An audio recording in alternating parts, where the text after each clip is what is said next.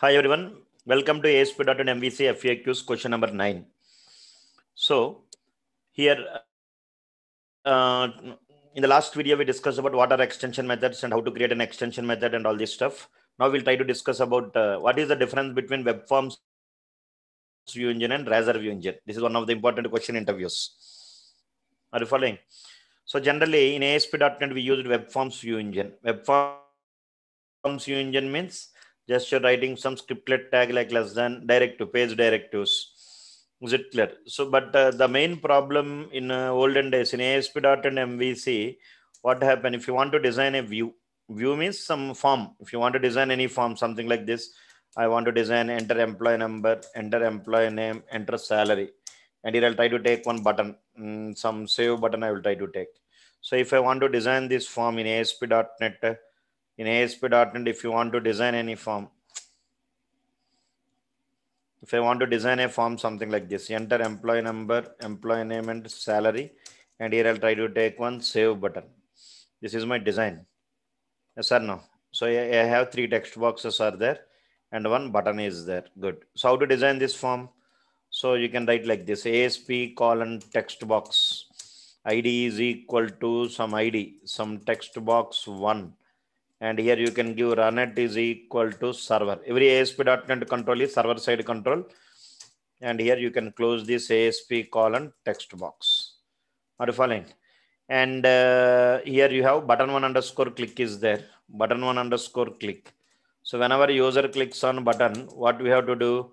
We have to catch these values from the text box and store in some variables.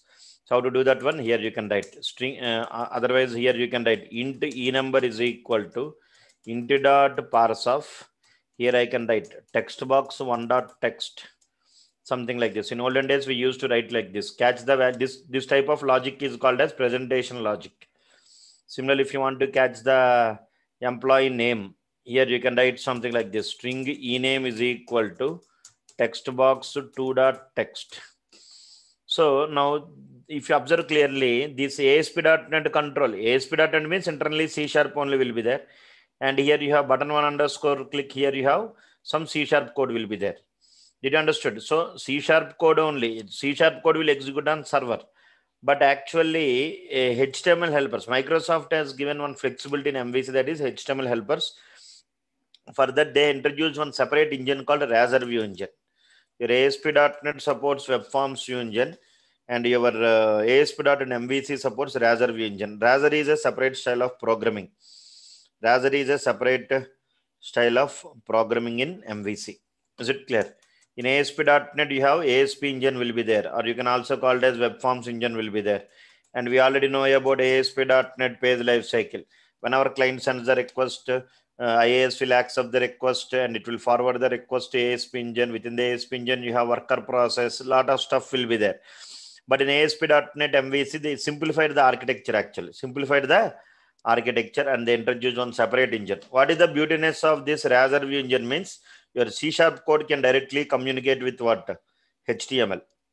Is it clear? For example, here there is a beautiful concept called directly you can assign the C# output to HTML. For example, if I declare something like this, string s is equal to Kannababu, I'll declare one variable.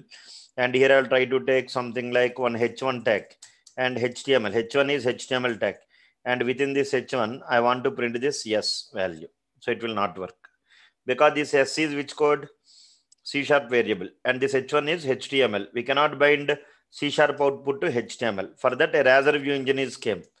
@ So this @ is very powerful. It is used to separate your C# code with HTML code. It is used to separate. Razor View engine is a markup syntax which helps us to write HTML and server side code in a single view. Mostly we'll try to write this type of code inside the views. Are you following everyone? So this is how you can work with Razor.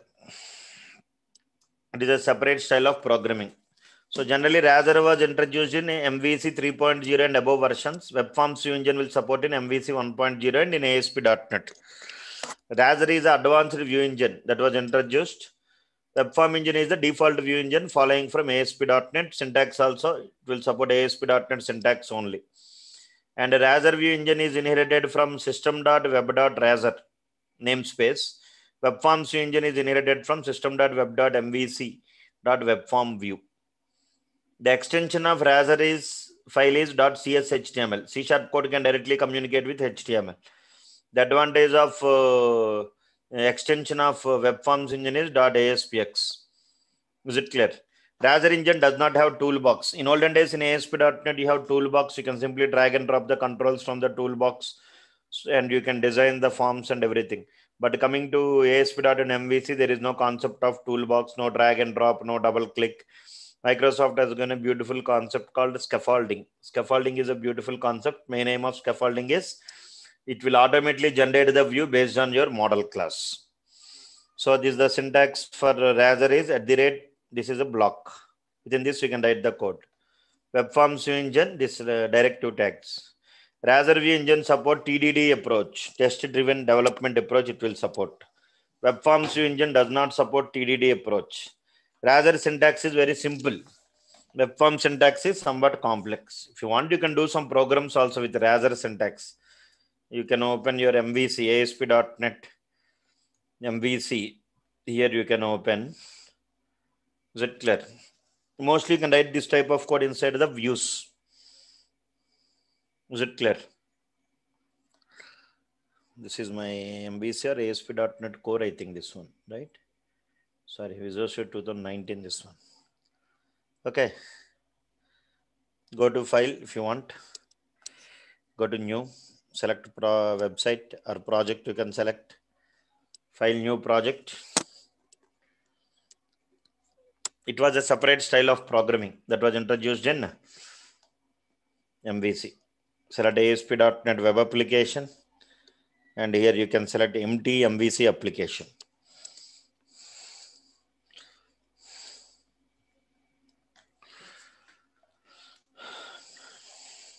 Okay. It will take some time here. Select empty MVC application. Click on OK. So automatically your view will be generated.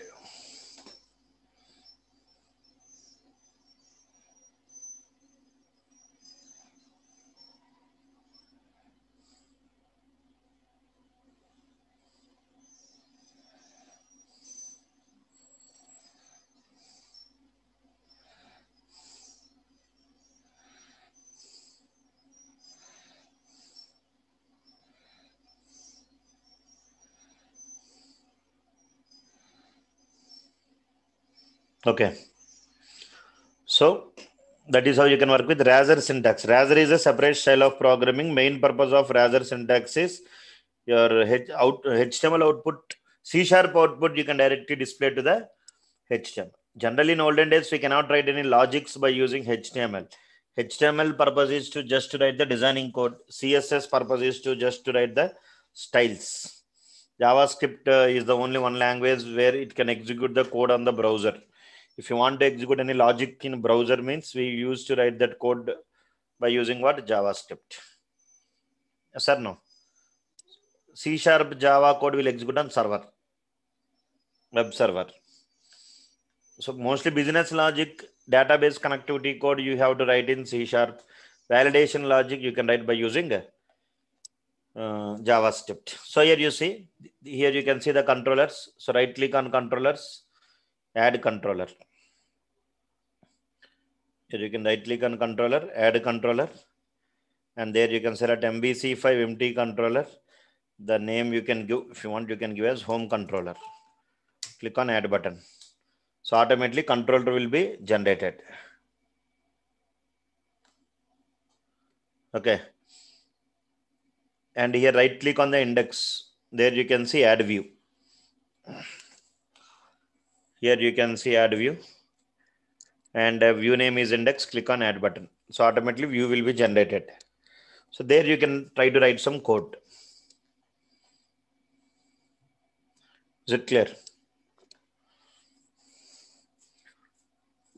You can search ASP.NET videos are also there in YouTube if you want. ASP.NET by Kannababu.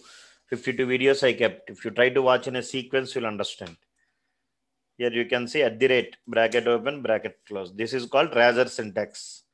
And here you can write some code, some string s is equal to welcome to MVC ASP.NET MVC FAQs. Is it clear? This is one.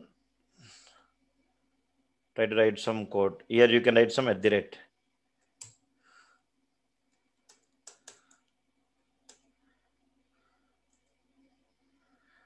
And here I'll try to open one H1 tag. H1 is which code? Your C# code. Sorry, HTML code. This S is C# code. You can integrate the HTML with C# by using at the rate symbol. That's it, simple. See, means C# output we are directly assigning to the HTML. A separate style of programming was introduced in ASP.NET MVC, where .NET developers are addicted for the toolbox and old style of programming. But here that totally the system is totally changed.